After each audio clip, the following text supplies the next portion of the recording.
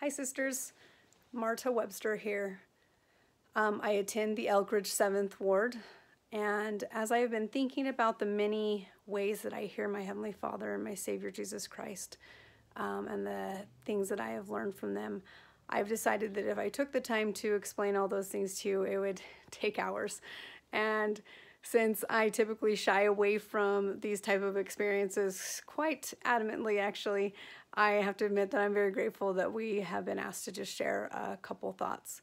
And while my thoughts are probably going to be very simple, I want you to know that I am grateful to be able to have the opportunity to share them with you. So in my patriarchal blessing, I was told that my birth was foreordained by my Heavenly Father, and that His hand had been in my life ever since I was born and even before then. And that's been a huge comfort to me, being able to have that and to have my patriarchal blessing to hear the things that He has for me to do. Now, for those of you who don't know, I was born in Central America in one of the many rainforests. I have no written record of being born. My background is Mayan Indian, and they just didn't do that out there.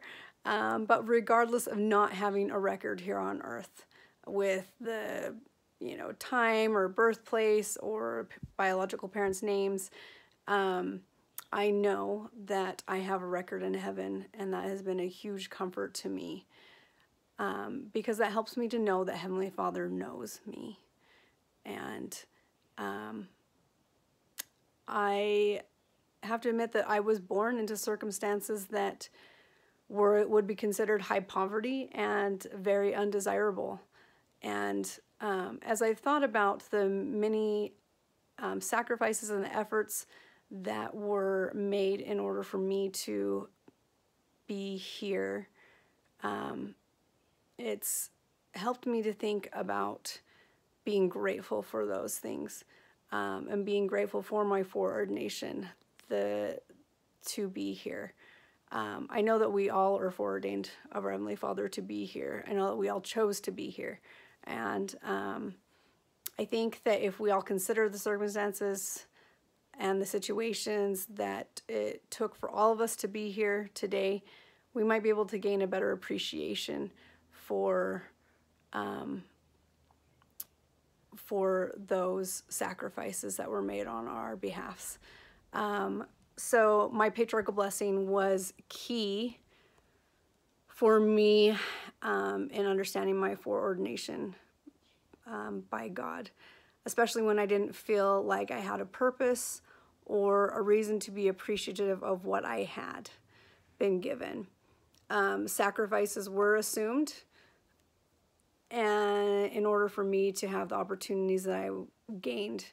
And I'm here today to say that I am so grateful for the experiences that brought me here and that have brought me closer to my Savior and Heavenly Father. I grew up in a little town called Buell, Idaho.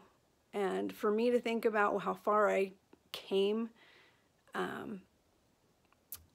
and for how I was supposed to be with the family that I was supposed to be with, that just shows that I was loved. And I know that all of our circumstances are different, and everybody has an important story to tell about who they are and why they're here. I know that I feel my Savior's love and my Heavenly Father's love all the time, and I love being able to talk to them and to pray to them. And I know that if you were praying about it, God is working on it, whatever it may be. And if we are struggling in finding joy in our circumstances that we're in or anything like that, I know that we can get answers to our prayers, and that our Heavenly Father is there to listen to us. I testify that He lives, and I am grateful for Him. And I say that in the name of thy Son, Jesus Christ. Amen.